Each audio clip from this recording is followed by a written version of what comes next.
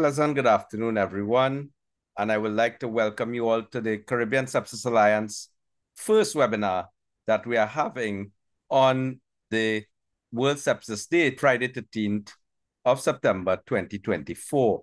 We are very, very fortunate today to have in our presence Dr. Kandaraman Krishnamurti, Dr. Marikita Gittens-St, and Dr. Aldit Buckland, who are very well-renowned scientists in their own rights and who will be giving us some information on this. I am Sandeep Maharaj, the interim director, the director of the School of Pharmacy at the University of the West Indies, St. Augustine campus, and the interim founder and CEO of the Caribbean Sepsis Alliance.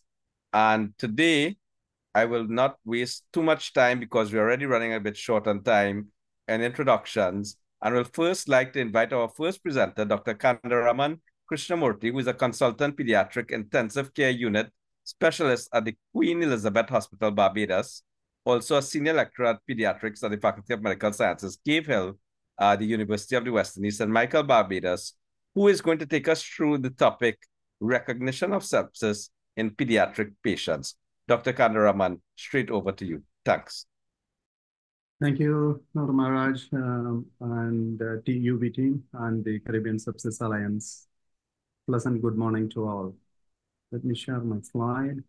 Right, just pediatric sepsis. We're just going, these are the agenda.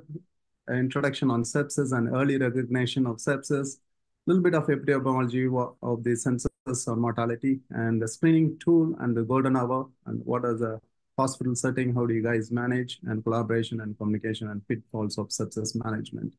Before we get in there, so just listen to this 3 minutes video and you know what sepsis in pediatrics.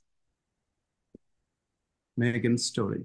Every family's experience of sepsis is different. We'd like to share some of their journeys with you.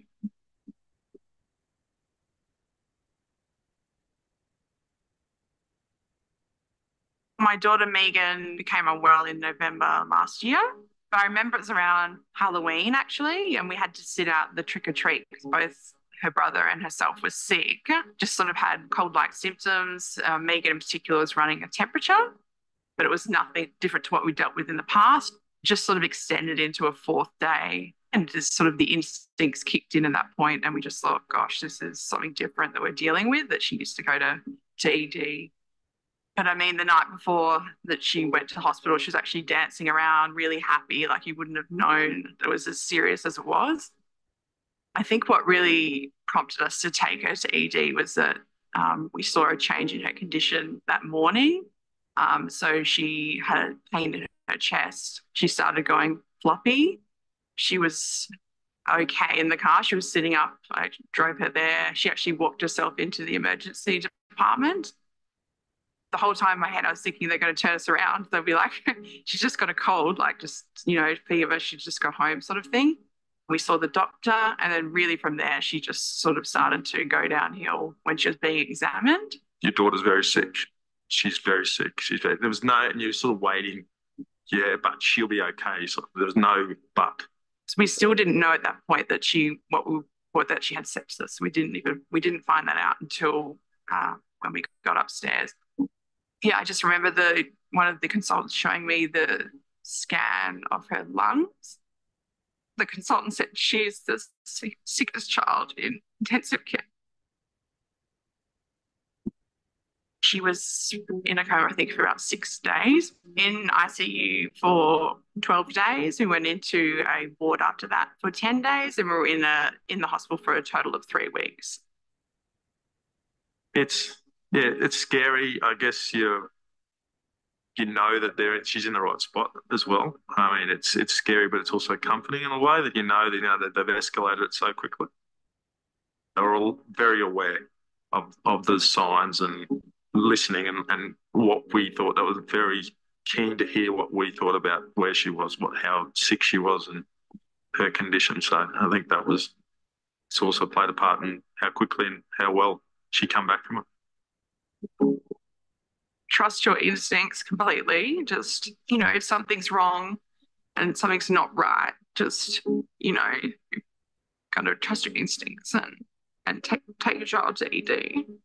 I think most parents always concerned that they don't want to be the one that overreacts and takes their child in when they're not really sick. You know when something's wrong. You don't need to diagnose, but you know there's something different. It's so amazing to see it now, but it's such a traumatic time. Everyone's experience of sepsis is very different. If you'd like to learn more about sepsis, please visit our website.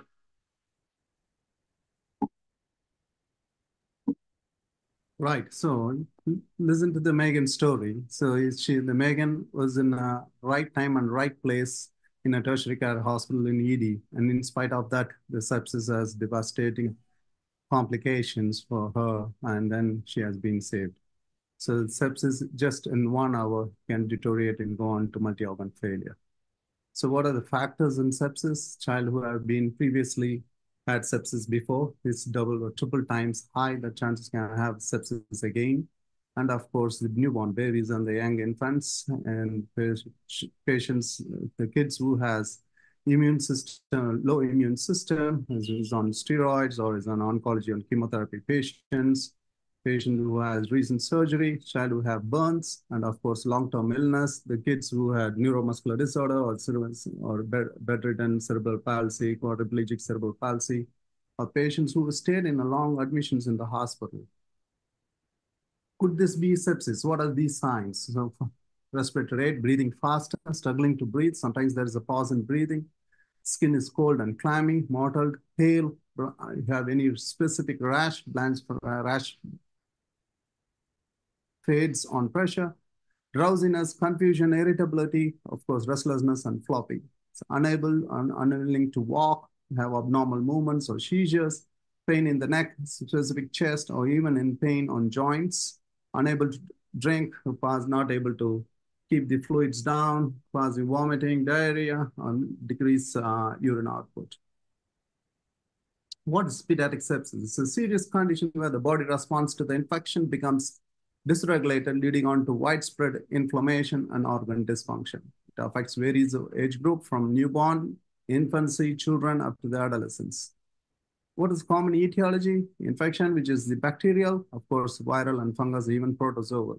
Unlike in adults, the systemic inflammatory response syndrome criteria were traditionally used. It's pediatric sepsis now defined based on the organ dysfunction than the inflammation. This is a set of organ dysfunction definitions from in 2016, pediatric sepsis 3 definition, which is mainly focusing on organ dysfunction than the inflammation. Third, international consensus definition of sepsis and septic shock, now based on 3, right? One is the organ dysfunction, other one is dysregulation of the host response and threat to life. Of course, the third one is basically organ dysfunction and dysregulated host response.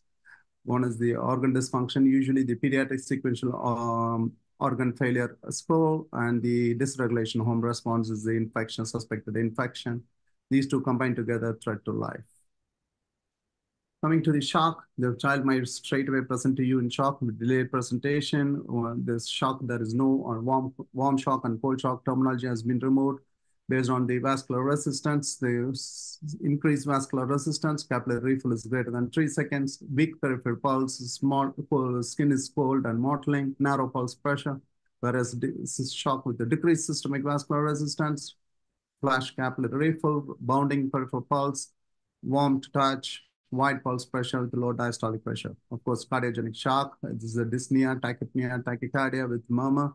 You might see commonly in children with upper respiratory tract infection turned out to be viral myocarditis.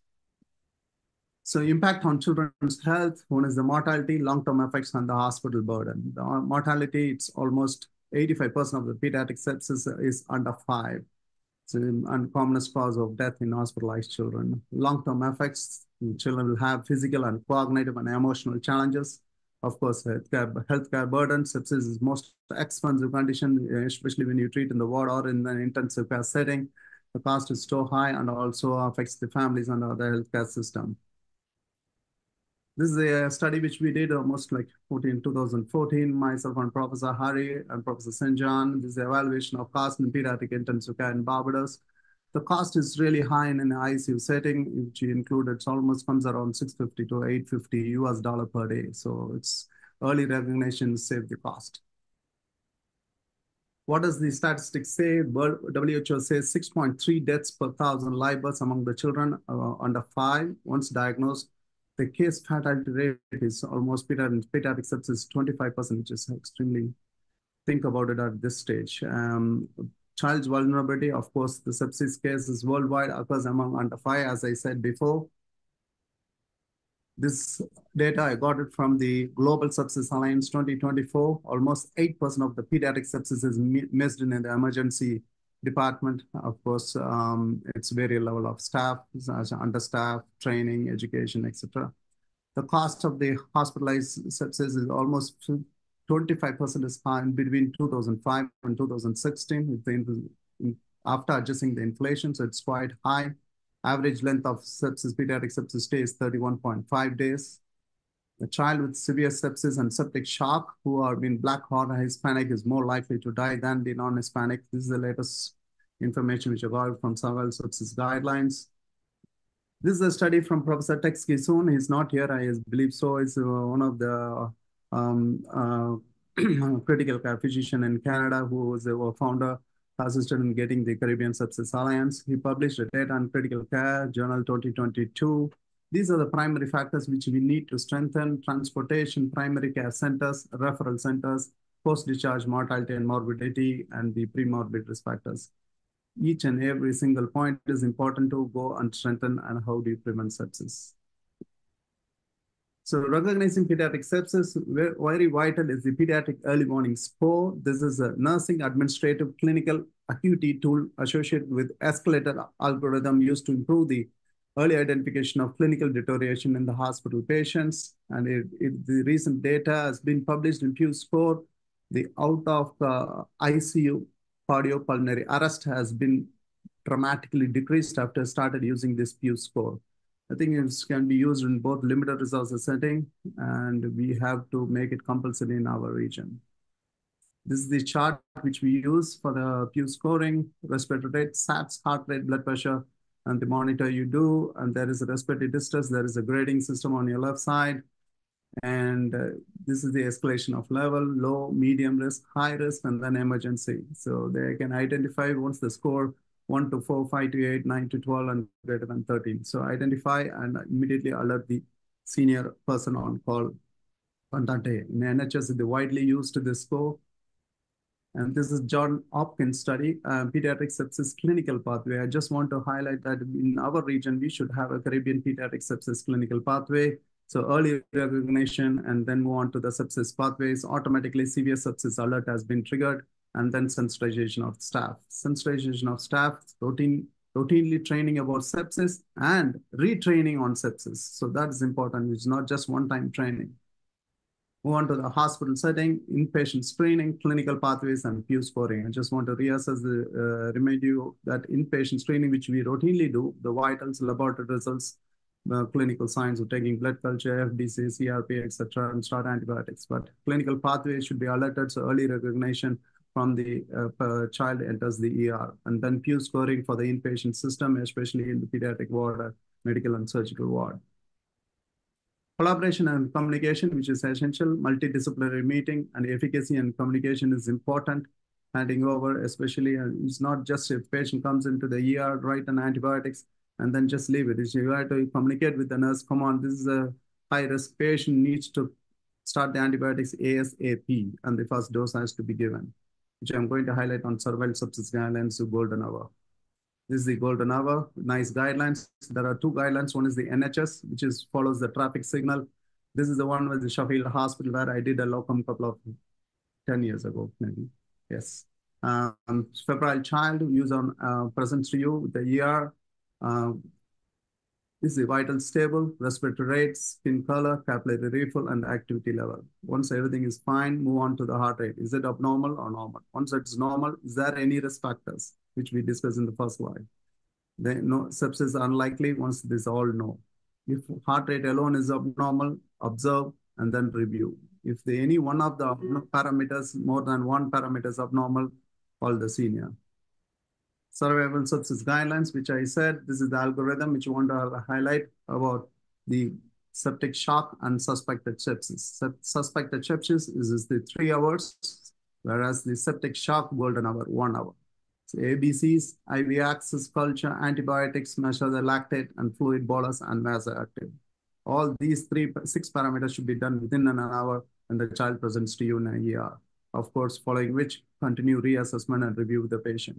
Of course, you have the refractory shock, hydrocortisone, avoid hypoglycemia, appropriate antibiotics and nutritional support. Still getting worse, of course, higher level invasive ventilation and ECMO.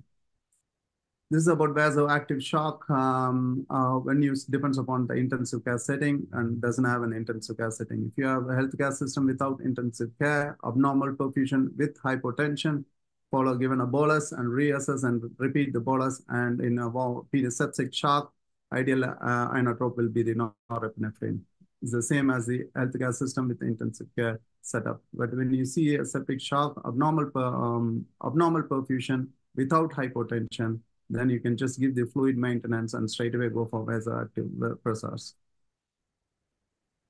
The pitfalls during the pediatric sepsis is the delayed recognition. So early recognition, you can use the scoring system. Of course, over-reliance on CIS criteria is not the must. It should correlate with the clinical condition of the patient. Inadequate fluid resuscitation. So after fluid resuscitation, you need to reassess again whether the child needs more fluids. Underestimation of the severity, so ideally try to use the pediatric early warning scoring system. Inappropriate antibiotic selection, again, consider based on the local antibiotic programs and involve the infectious ID specialists if it's available. Lack of interdisciplinary communication, effective communication is important, is vital. Delayed communication can cause a bad outcome. This more research is required in our region. This is what to highlight middle and low income countries. So sepsis registry is essential. So probably Caribbean Sepsis Alliance, we can able to communicate and start this sepsis registry among our region. Thank you. Thank you very much, Doc, for a fantastic presentation. And it's very comprehensive of the issues faced in the pediatric population. And we really wish to thank you, Doc, for giving that perspective. I will now like to bring on to the screen Dr. Alden Buckland, who is a general practitioner, a family doctor, a member of the Caribbean College of Family Physicians, has been somebody working and dedicated into the area of planetary health as well. And as we all know, the issues of climate change, health, and sepsis, how they are related. And I would like now to invite Dr. Buckland to speak about sepsis in the community setting, a case study. Dr. Buckland, over to you. Please, thanks. Thank you, Sandy.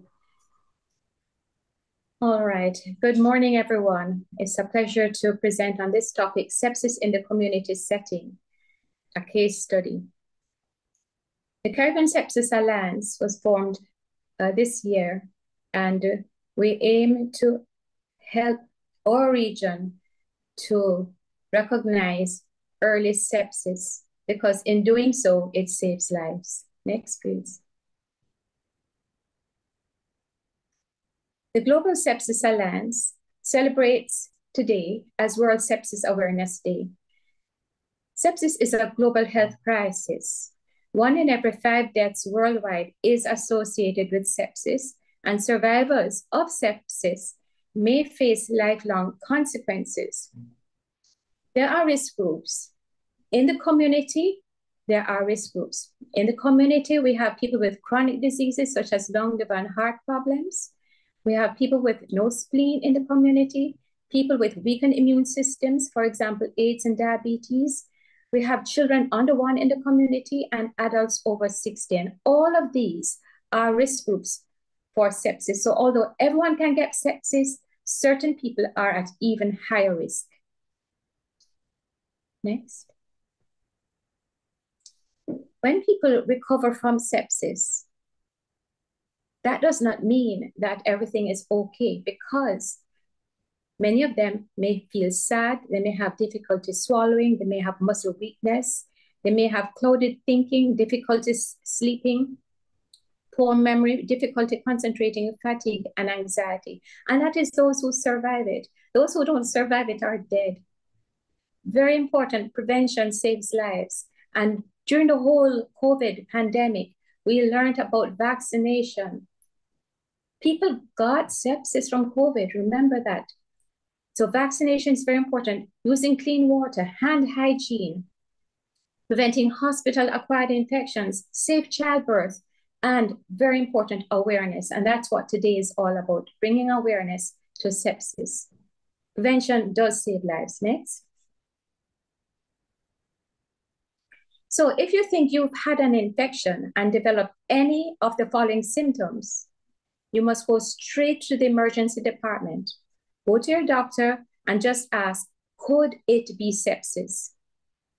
Could it be sepsis? I want everybody to sing this like a chorus. Could it be sepsis?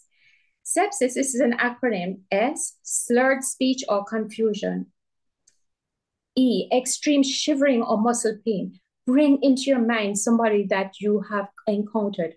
Slurred speech or confusion, extreme shivering or muscle pain. P, passing no urine in a day. S, severe breathlessness. I, it feels like you're going to die. S, skin mottled, discolored, or very pale. It spells sepsis. Could this be sepsis? What you're going through, what somebody else is going through in your family. Could this be sepsis? Next, please. Any child who is breathing fast, has a fit or convulsion, looks mottled, bluish or pale, has a rash that does not fade when you press it, is very lethargic or difficult to wake, feels abnormally cold to touch, might have sepsis. Any child under 5 who is not feeding, who is vomiting repeatedly, hasn't had a wee or a wet nappy for 12 hours, might have sepsis. And so if you're worried that the kid is deteriorating, you need to call your doctor, go to your doctor now, or go to the hospital and just ask, could it be sepsis? It's such a simple question. It is such a profound question. It could save a life. Could this be sepsis? Next, please. Early sepsis detection saves lives and it limits disabilities. It's all about time. This is another acronym. I love this acronym. It's so easy. T, temperature is higher or lower than normal. I, infection. The person may have signs and symptoms of an infection. M, mental decline. The person may feel confused, sleepy, difficult to arouse. And E, extremely ill. An extremely ill person, you get the feeling of when somebody is extremely ill and you do the measurements and you do your examination. Severe pain, discomfort, shortness of breath. Ask. Time. Could this be sepsis? Go to hospital now. Next, please. No, sepsis always involves an infection. And it's not just an infection that gives you sepsis. It's sepsis, and then it's the dysregulation of the entire immune system that leads to organ failure and death. So infection plus bad vitals is equal to sepsis. Can you remember that? Yes, you can. Infection plus bad vitals. Now, what are some bad vitals? We have the systemic inflammatory response score. And these criteria involve temperature, that's a vital, heart rate, and respiratory rate. These are 3 vitals. And then it also involves a lab figure. But suppose you don't have labs. You just have what you have in your office. You can do your temperature, heart rate, and respiratory rate. So is the temperature more than 38 or less than 36 degrees Celsius? You're checking your heart rate. Is the heart rate more than 90? Is the respiratory rate more than 20? Those are bad vitals. That's the systemic inflammation response score. Now, sepsis will involve the serious criteria, plus you've got to have infection. Remember, infection plus bad vitals. So serious tells us about bad vitals. Let's add in the infection. Do you suspect or have you identified a present source of infection? That's your sepsis criteria. And severe sepsis criteria, you have organ dysfunction, hypotension, hypoperfusion, which would be lactic acidosis. Then you may have the systolic blood pressure, which is less than 90, or the systolic blood pressure dropped and the drop was either equal to 40 or more than 40 millimeters of mercury of that person's normal blood pressure. So remember, sepsis is equal to infection plus bad vitals. Next, please. And then this will determine the mortality. So you have SOFA score, sequential organ failure assessment score. Organ failure just ain't good. And so SOFA indicates the severity of organ dysfunction. What does SOFA evaluate? Respiration, coagulation, liver function, cardiovascular, central nervous systems, and renal. And that's going to involve quite a lot of tests, right? And that's usually in the hospital setting. But we can do a QSOFA, which is a quick sequential organ failure assessment score, because this is simple bedside criteria to quickly identify adult patients with suspected infection. It involves respiratory rate, which is greater than or equal to 22 breaths per minute. It involves an altered mental status. It involves systolic blood pressure less than or equal to 100 millimeters of mercury. The presence of any two of these criteria in a patient with known infection should prompt further evaluation for organ dysfunction. Remember, sepsis, infection plus bad vitals. And what we saw in QSOFA, we saw some bad vitals plus altered mental status. Next, please. So let's do this case study. Now, this is a person who came to me in August.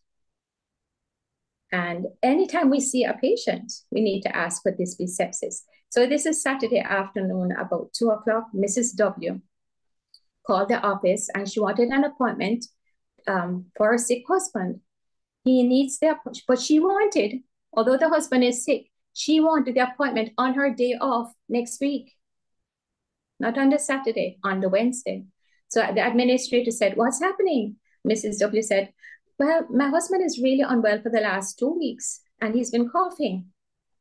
And the administrator said, try cough. And then she heard him on the phone, that cough was so bad. She heard him coughing in the background. And then she said, it sounds like a wet cough. Bring him in now. So this is important. Our first line person in our clinics recognize there's a problem, bring the person in now. We cannot delay.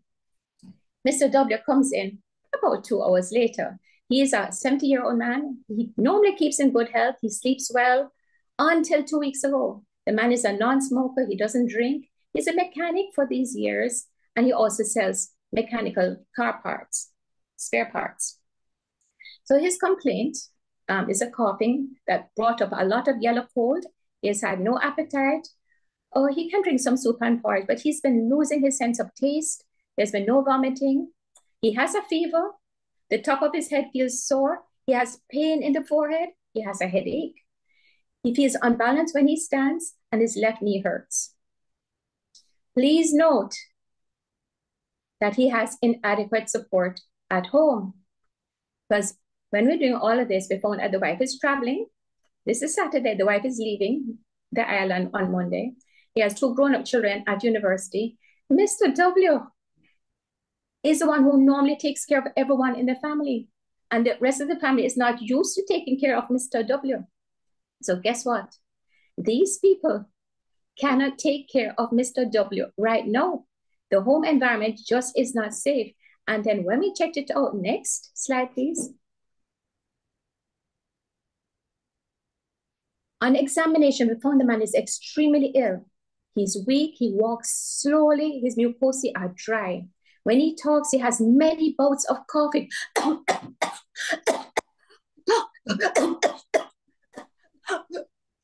He is not as sharp as he was when he was well. He's using accessory muscles of respiration. He is distressed. His temperature is 39.5. When we check the pulse, I literally checked the heart rate, 117 beats per minute. His blood pressure was 100/70, respiratory rate 22. I did the SpO2, 93%. Remember the time acronym? Temperature. The man has a temperature. He has an infection. Mental decline. And he's extremely ill. My dear TIME, suspect sepsis. So just based on time, I could say suspect sepsis. All right, let's go to Sears and then add on the bad vitals. Infection plus bad vitals. We saw bad vitals there, sepsis. And suppose we did the Q-SOFA. We found his respiratory rate was 22. He had mental decline and his systolic blood pressure was at 100. So remember, sepsis is equal to the Sears criteria plus a source of infection. He felt that because his temperature was 38, his heart rate was more than 90, his respiratory rate was more than 20, and he had a lung infection. So diagnosis, sepsis, pneumonia, likely bacterial, and the man is quite dehydrated. So my plan, I explained to the man about sepsis. This is not good. You've been home for 2 weeks, and these germs have been running around and causing trouble in your body. They are ready to shut down your organs. We need to get back up fast, and you cannot do it at home. We need the team in the hospital so as to safeguard your lifetime. Right now, your lifetime is on the line. It's being cut short every moment you do not get the appropriate treatment. So we need to go to the hospital now. I told the wife, because the man is dehydrated, to go and get him a bottle of Gatorade and water. And I did a letter of referral to the university hospital, and I put it straight in the man's hands. I said, this, you are going to take it. Your wife will drive it to the hospital. You need to take this to the doctor. No, you're not going home. You're going straight to the hospital. At the hospital, you're going to do a COVID test, and they're going to do further management and stabilize you so that you get better. Next slide, please. So that was a Saturday. And then on Monday, I called a telephone number I had on the card, and the son answered. And he said that Dad had got the Gatorade and was drinking it when he was admitted. And he spent 4 days in hospital. And, you know, university hospital don't admit for fun, right? So the man was well sick. They did a chest x-ray, they did a blood test, they put him on IV antibiotics, IV fluids. Mr. W said that while he was in hospital, he decided to walk up and down because he couldn't stand lying down in bed. Where they put him, he saw dead bodies passing him all the time and he couldn't take it. So he just walked up and down on the ward. He was discharged with a referral letter from the university hospital for continuation of care. The diagnosis on the referral from the university hospital was community-acquired pneumonia, mild hyponatremia. What a good thing he was drinking the Gatorade. Query chronic obstructive pulmonary disease, and we're to rule out a non-benign lesion and continue treatment. Well, he was on the Zinat, 500 milligrams every 12 hours, and azithromycin, 250 milligrams once a day. And he was referred for continuation of care. Next slide, please. Next slide. And when I reviewed him, this is about a week later, no, 2 weeks later. His cough was less, and he had less cold now. When I examined him, his chest was clear. Assessment, this man had definitely improved. I continued the Zinat because he wasn't totally clear yet. I gave him another 5 days, and I also started him on a probiotic Enter-Germina to help settle the bowels for 5 days. And then I followed up with a phone call 1 week later. He was feeling better and stronger, breathing better. His voice was happy and he was laughing. I advised him that he would need to get a flu vaccine, and we need to do a CT of the chest. And he was to collect the CT chest request form from my clinic. Next, please. He promised to come in, you know, he promised to come in on Wednesday, but I haven't seen him, so I need to call him up. So in summary, we need to ask, could this be sepsis? Sepsis in the community affects everyone. It affects families, and it's going to affect everybody who goes to school. It doesn't matter from when you're born to when you are very old. It's very important to practice prevention, which is your hygiene, and also to do vaccination. Community awareness of sepsis is very important, because if Mrs. W and her children had known this, and they're very intelligent people, they're just too busy and not enough awareness put on other members of the family, they would have acted differently. So we really need to do this sepsis awareness in the schools, in the community centers. We need to talk to our patients about sepsis. Maybe we have a wall chart about the TIME and how they can recognize sepsis in time. Family doctors also need to be aware of sepsis. Remember, sepsis is infection plus bad vitals, right? And then you can do your scoring. And it's very important to manage sepsis, and we've got to do it quickly so that we save lives. Remember, SIRS plus an infection and QSOFA, these will guide us. For further information, this is a very good site. Take a screenshot of this. UK Sepsis Trust for resources. You will get charts. They will give you charts on the National Early Warning Score. That's a news tool. The Pediatric Early Warning Score. They have the Maternal Early Warning Score. You know, they even have videos. They have games that children can play. They have resources to share with schools so that the teachers can use to train the children to recognize sepsis. So early sepsis recognition and action saves lives. So let us all ask, could this be sepsis? Thank you so much. Thank you very much, Dr. Buckland. Yet again, always passionate on the ball, bringing reality to a very abstract situation. Now, I'm very, very happy to introduce one of our colleagues from our Cave Hill campus, Dr. Makita Gittens-St, who is a senior lecturer in microbiology in the clinical department of the Faculty of Medical Sciences, University of the West Indies. And she's going to deal with a very important topic because we are the Caribbean Sepsis and AMR Alliance. And AMR is basic, and sepsis are yin and yang. You know, you have to use antibiotics to deal with sepsis, but at the same time, the use of antibiotics cause AMR. So how do we get that balance? And very important is the microbiologist. So I would like to pass over now to Dr. Gittens-St, who will deal with the diagnosing sepsis, the role of the microbiology laboratory. Over to you, Doc. Thanks. Good afternoon, everyone. So sepsis requires early intervention. It requires early diagnosis and a prompt implementation of treatment. And of course, you know, key to the diagnosis, key to the management of sepsis is the clinical microbiology lab. Why? Because we need to in order to identify the infection, you need to have blood cultures. And so blood cultures have been historically used as the gold standard for diagnosing septicemia.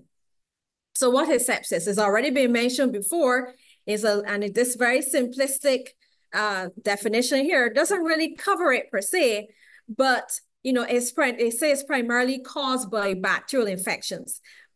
Primarily, but doesn't mean that it can't be caused by fungi, viruses, or parasites. And it causes a dysregulated immune response, which can then result in organ dysfunction or failure. When we look at where persons mainly, the areas which are really infected, we would see the respiratory system. And in the previous case, we would have seen the person didn't have a respiratory infection. So respiratory infections, gastrointestinal tract, genitourinary, skin and soft tissue infections account for more than 90%. And the primary organisms, as mentioned before, are bacterial, but primarily gram-negative organisms, about 67%, and gram-positive organisms, about 47%. And some persons can have a mixture of both. The source of the infection is not always determined. So in about half of the patients, you will be able to determine where the source of the infection is coming from, but in others you aren't. And so the other half you aren't. And these will be considered culture negative sepsis. The majority of culture negative sepsis will be found in persons with respiratory tract infections. And we know that respiratory tract infections are primarily caused by viruses. So that would go kind of hand in hand if we're talking about, you know, culturing and so forth. The urinary tract tends to be more culture positive because we have the Enterobacteriaceae, the gram-negative organisms, being more associated with these infections. Here's an algorithm for sepsis. So one of the primary things, of course, you need to suspect. And as mentioned before, we can use the type acronym, we can use the sepsis acronym, we can use quick SOFA, we can use SIRS, we can use status changes to identify that the person has sepsis. But the microbiology lab comes into two important areas. First, we're looking at the source. Where is the infection located, right? We need to identify where that is. And then, of course, we need to also take blood cultures and take any organ-specific cultures as well. Then, within that hour, we also need to institute antibiotics. So whatever, for the particular source or the particular area that's infected, we need to have our antibiotics being instituted. So the microbiology lab is important in those areas. So when we're looking at the diagnosis, it's important to look at the history. You take a detailed history, have a very good physical examination, and then you also need to incorporate the laboratory and microbiological testing as well as the lab studies. Of course, we need to include in the lab studies a CBC with differential. You have to do your chemistries. And of course, then you need to incorporate, very importantly, your bacterial culture. So firstly would be your blood cultures and any site-specific cultures. And then, for example, your wound culture, sputum, and so forth would be needed. Then you can stain. For us in the microbiology field, it would be a gram stain or similar. For the blood, that would be helpful in determining specific infections. Of course, it helps in determining the morphotype of the organism, which would be important to start empiric therapy. And then, of course, our urine studies. So urine analysis, your microscopy, urine culture, those are important. And then it's other biomarkers for inflammation and so forth to help to determine the prognosis of infection and for early sepsis diagnosis. But those three, the bacterial cultures, the staining, and the urine studies are important in the microbiology lab.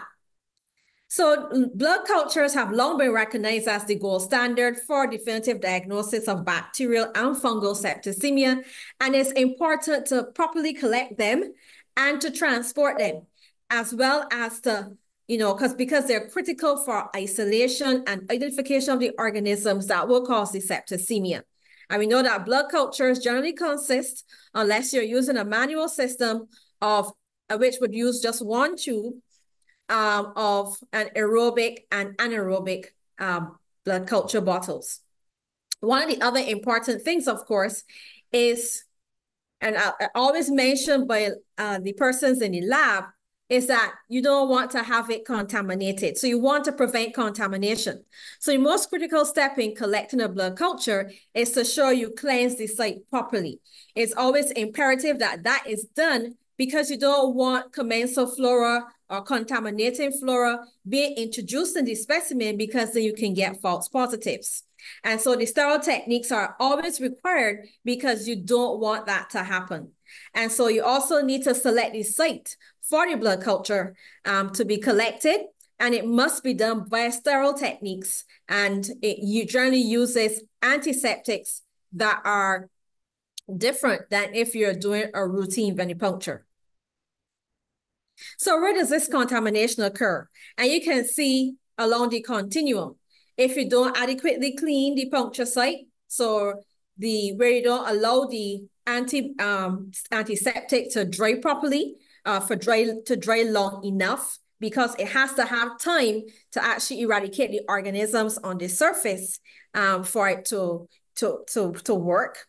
And it also needs to decontaminate any equipment or specimen containers, and you shouldn't palpate the site after you've cleansed it. You also need to clean the collection vials as mentioned before, and you can clean the blood collection tube, the bottle, by using 2% chlorhexidine in a 70% isopropyl alcohol wipe, or a similar mechanism can be used to clean the bottle, but you don't want to have a contaminated bottle either to introduce environmental flora into the sample either. So while we are talking about cleansing the site, you need to use a sterile technique. One of the previous recommendations was that you would use this concentric motion to be able to clean the site. But according to CSA, which has now changed that recommendation, you're now using this scrubbing action, this back and forth scrubbing action. We can then cleanse it initially with alcohol prep pad, and then you can follow on with one of these antiseptics. It may be one of these or it may be one of the others. But one of the things that you also don't want to do is to blow on it after you've cleansed it, to palpate it or anything like that. You don't want to contaminate the area at all. Did I forget a step? You need to wash your hands at all times and don gloves. So it's important to ensure that you yourself will not be transmitting any infections. But what's the cause of a contaminated specimen? We have commensal flora on our skin, which generally do not cause very severe infections at all. They rarely cause severe bloodstream or bacterial infections, but if it gets into susceptible hosts, it's able to do so. And with that, then you can have unnecessary lab costs, unnecessary costs in terms of using antibiotics, right? Increased length of hospital stay. You can have additional patient measures, imaging, and so forth. It can also increase the hospital stay by about 1 day. And you can increase the amount of antibiotics by about 39%. So it becomes a very expensive venture after all. When you are taking your blood cultures, you need to know which bottles you need to use first. If you're using syringe and line draws, you want to inoculate the anaerobic bottle first, and then it's followed by the aerobic bottle. And if you're using the butterfly technique to withdraw the blood, then you inoculate the aerobic bottle first, and then this is followed by the anaerobic bottle. When you're taking your blood collections, I always tell the students it's best to take 2 blood cultures as opposed to 1, because suppose that first one became what was contaminated, right? So it is important to take 2 sets, which will consist of 2 bottles, an aerobic and anaerobic bottle, from 2 different venipuncture sites, usually obtained within an hour. Depending on what the indication is, you might take additional samples at other times.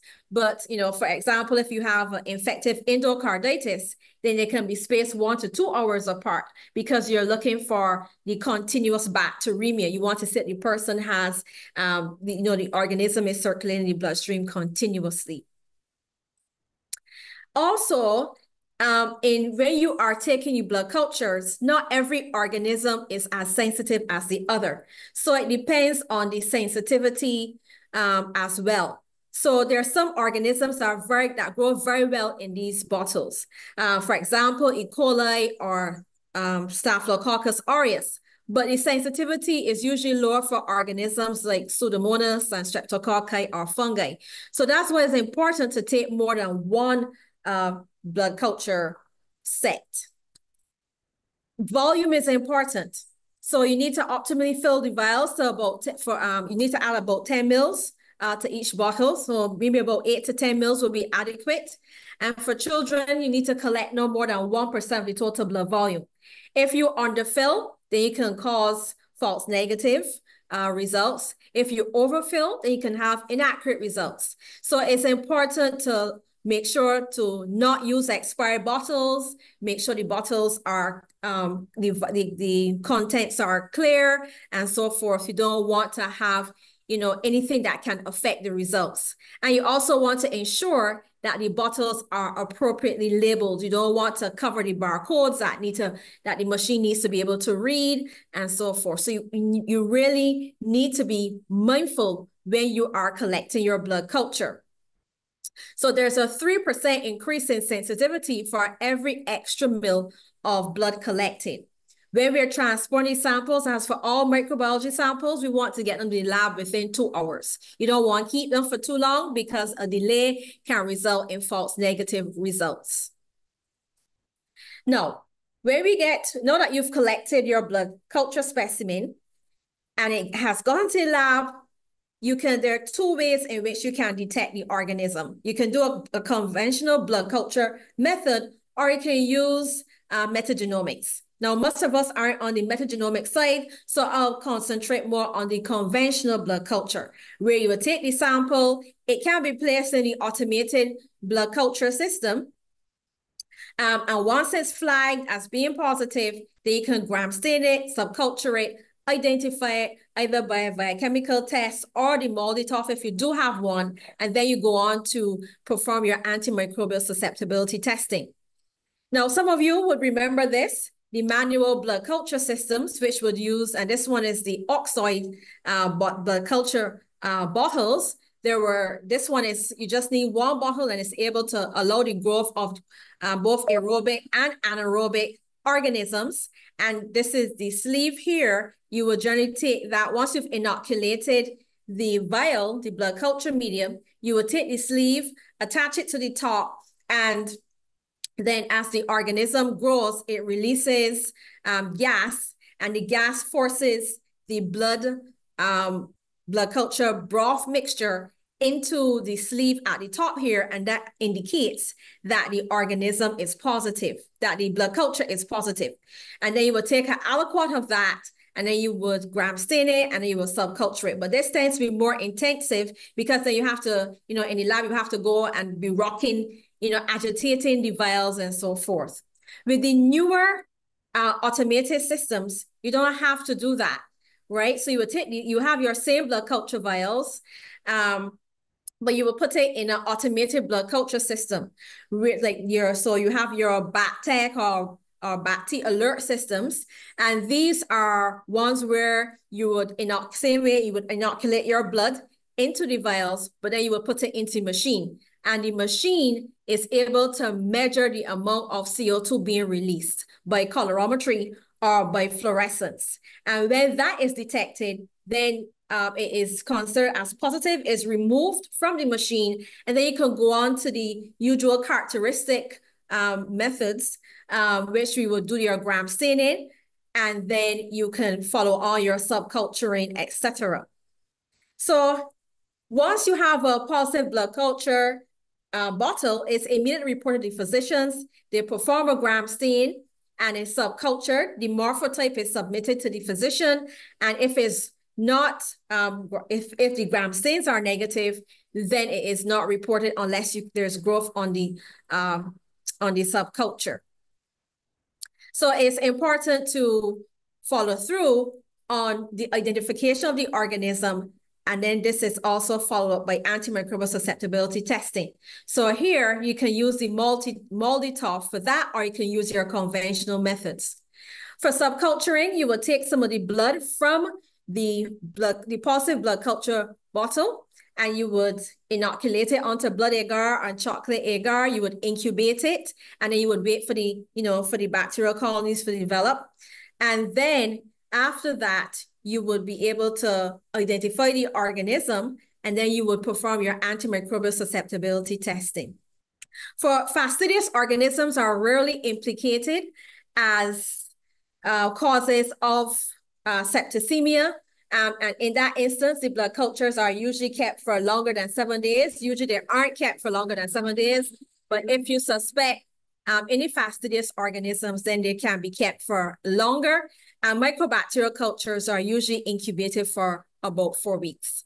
For non-culturable organisms, you also, these also don't necessarily cause a lot of infections either. So in the microbiology law courts, sepsis would always be bacterial until proven otherwise, and viruses will not be guilty. They've been trying to determine, these burden of disease and the mortality associated with virus-induced sepsis. That has still to be elucidated, but it's important in terms of treatment, making sure you don't use antibacterial agents and making sure your infection control prevention measures are in place, and also making sure that you can use the specific time-sensitive antiviral agents as necessary.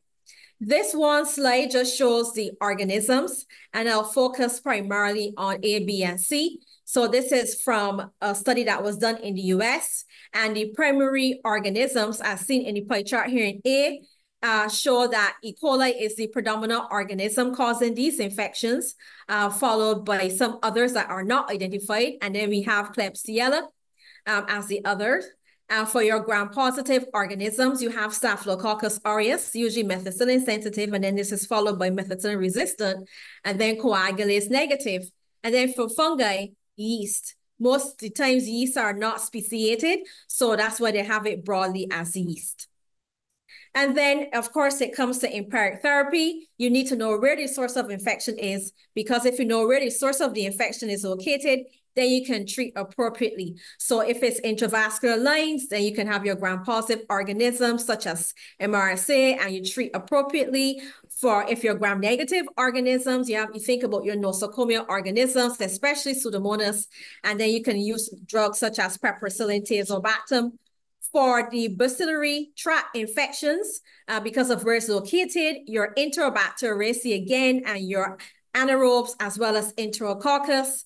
And then for your intra-abdominal and pelvic infections, is very similar to the biliary tract. So it's these kind of the same organisms, and your carbapenems, piperacillin tazobactam, etc.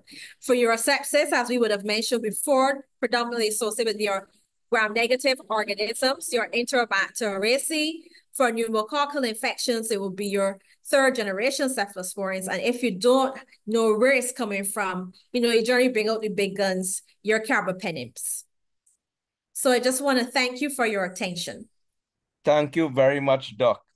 We have time for just one question at this point in time. In fact, we're out of time for any question, but I will still find out if there's one question. If there is any at all, I'm not seeing any coming up. Yes, there's a Karen Roy Green. Karen, you can ask me a question. Go right ahead, Karen. Which one of the presenters? Karen?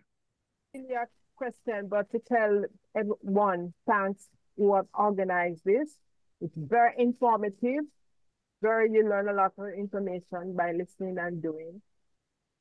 Inviting everyone to our webinars that we're having in the month of September, the 30th of September and the 1st of October. Also, we're having a conference on sepsis and mental health on the 29th of September. It's a hybrid conference, and we look forward to participation from CSA members throughout. Thanks very much, Dr. Roy Green. I would like to thank each and every one of our presenters who were fantastic. I think I didn't want to stop anybody, even if it went a little over time, just would have notified them time was going on, because I think the information was fantastic. We started off with the vulnerable group with Dr. Krishnamurti, who gave the current treatment, gave some background why this group is very vulnerable and the requirements for it. Dr. Aldith Buckland, as usual, gave a fantastic overview of how it presents itself in the community and how we deal with it. But more importantly, we got some great insight and a lot of insight that I think even our medical students should get a review of this at some point in time. How do you deal with diagnosing sepsis in the lab and the role of microbiology, which was well done by Dr. Gittens-St. It was fantastic. I enjoyed every moment of it. So presenters, much thank you for this. For those who have joined us online, you will be getting your CME certificate, and thanks to Dr. Buckland for arranging that as well. You just ensure that you were online and you registered with your email, etc., so that we can get that over to you. And just to let you all know, I said sepsis and EMR are hand in hand. Our next event actually is on the 26th, working with the Fleming Institute, whereby we will be dealing with EMR at the UN General Assembly. So stay tuned for more. look out for the Caribbean Sepsis Alliance page. It's all on Instagram. It's all on Facebook. We didn't reach TikTokers yet, but you never know. We might reach there one day. But yeah, just to let you all know, that's where we at. And there are a lot more to come. Thanks very much, everyone. And this will hopefully be placed on YouTube as well in short order. Take care and have a good day.